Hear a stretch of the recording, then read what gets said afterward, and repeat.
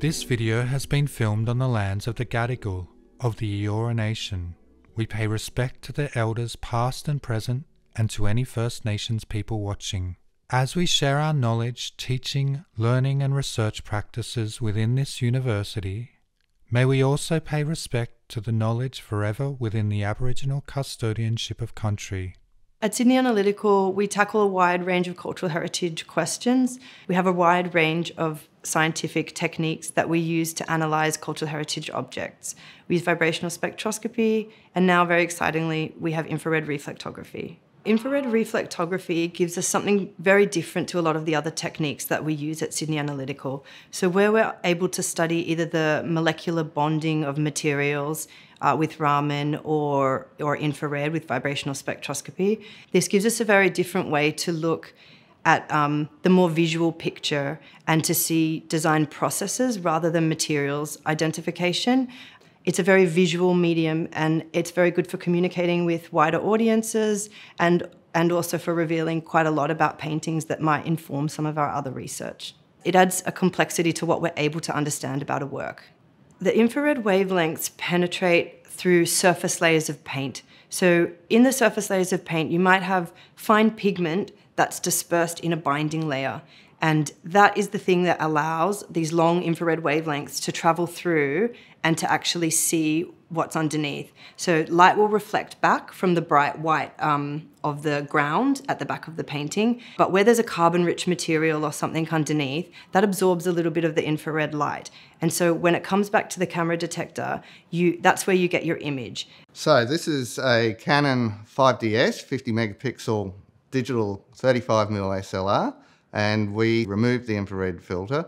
The first object that I photographed with the converted camera was a Power artwork. John Power's known for drawing up a grid pattern in pencil before he does his artwork. That wasn't visible to the naked eye, and so the first experiment for me was to try and reveal that. J.W. Power is probably our single most significant artist in the art collection.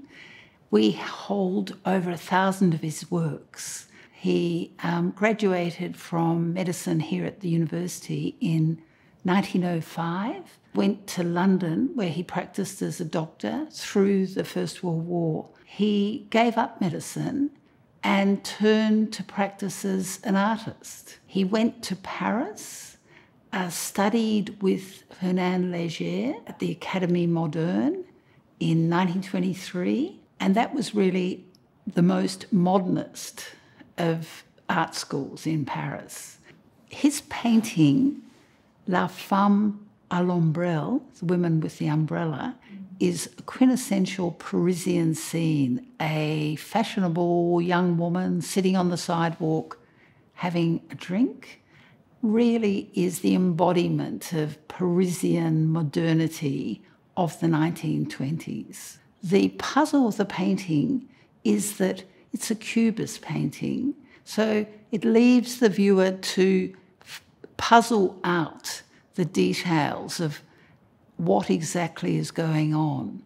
I had success almost immediately when I pointed this camera at it. The IRR imaging revealed there was some gridded pattern underneath the paint, but what we found were that some pigments were more transmissible than others. Cadmium orange allowed greater transmissibility, and we could see quite clearly the gridding underneath the paint, but we had to sometimes trace it across the painting. So you might go from an area where you could quite clearly see some gridding through an area where it remained obscured and then resumed again on the other side of the painting. And that was good for learning a little bit about which pigments are more and less transmissible, but also it was clear enough to tell us that there was what was expected underneath the work. Power was a highly intellectual artist, and his book reveals some of his theories about pictorial composition, which he brought to all his paintings. And he believed in an underlying geometry that informed the work of most artists from the Renaissance on. And I think by looking at the IRR findings, you can see how he was employing these geometric and, in a sense, highly scientific modes of thinking in his artwork. Based on the drawings, he brings to it all the fascination with underlying geometries, and the investigation shows how he's gridded up the composition from what would have been probably quite a small drawing onto a large vertical canvas, almost 2 metres high. We were able to see exactly that process of gridding up. I mean, there may well be more information that is gained with your more sophisticated technology, but it's fascinating to see that that's the process of going from drawing to painting.